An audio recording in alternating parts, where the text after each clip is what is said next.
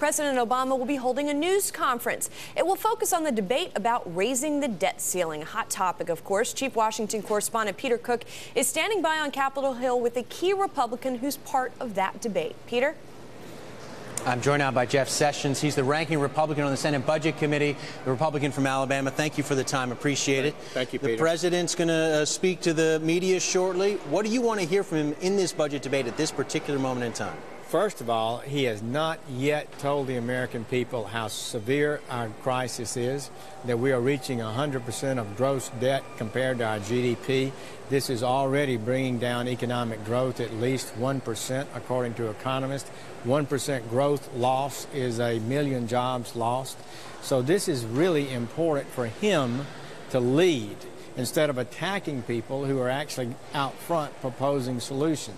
So we need that from him. And also, I think he owes it to the American people to tell what it is he's been saying in these secret meetings and private meetings, tell what he thinks we ought to do to get the economy and the debt on the right course. One thing he has been saying, and other Democrats have been saying, listen, we've got ideas on the table for spending cuts, for perhaps some entitlement program changes, and yes, some tax revenue, some revenue increases. The message they're saying is, listen, Republicans haven't offered anything to meet us halfway. How do you respond to that? The House has proposed a really solid 10-year budget that changes the debt trajectory of America. They've defended that all over the country. And it's already been rejected in the Senate. No, well, it has been by a party line vote, but the president's budget got 0 votes. The House budget got over 40, I think.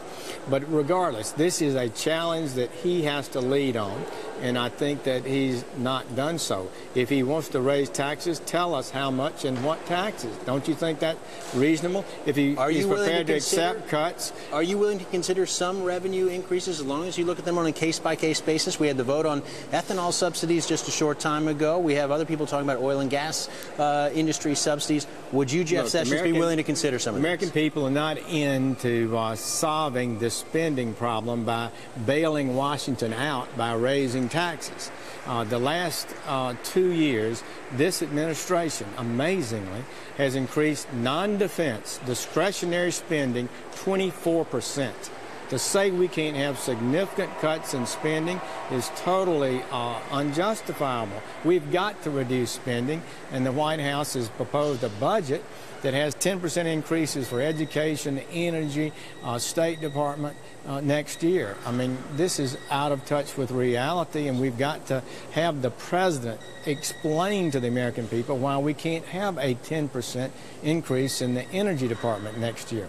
Let me ask you, we've had our audience today has been watching what's playing out in Greece, and nobody wants to see, obviously, something similar here. But there are worries expressed in the markets right now about what happens August 2nd. If there is no political deal between Democrats and Republicans, that we're going to see a market impact. How worried are you about that, and what are the realistic chances? I think it's something we should not take lightly.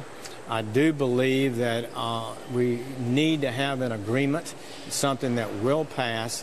My concern that I've made repeatedly is we'd be so much better off if the president would show some leadership, show where he is and what proposals he has, and let's discuss them. If we end up at the last minute, August 2nd, August 1st, the last of July, with a major monumental proposal that Congress has no time to digest, the American people have never seen before, and it's being demanded that it pass, the president needs to understand it might not. And the sooner he stands up and tells us where they are, and so we can see it, the better off we'll be. So a short-term extension be better than that scenario? Well, I'm not opposed to a short-term extension if that's what it takes, because I'd prefer that to some short-term shutdown. But certainly the president does need to do his bit. And Congress is going to have to be honest with the American people. I think they've been somewhat honest that business has to change. We don't have the money, and Greece is not too far off our radar. It could happen to us in a few years. The experts have told us that. You know, Erskine Bowles said this is the most predictable economic crisis the nation has ever faced. And what he was saying was, we can see it coming. We've got to change course. It's our responsibility, if we love this country, to make some painful decisions. All right, Senator Jeff Sessions, thank you for the time. Appreciate it. A prebuttal, if you will, to the president's press conference coming shortly. Adam, we'll send it back to you in New York.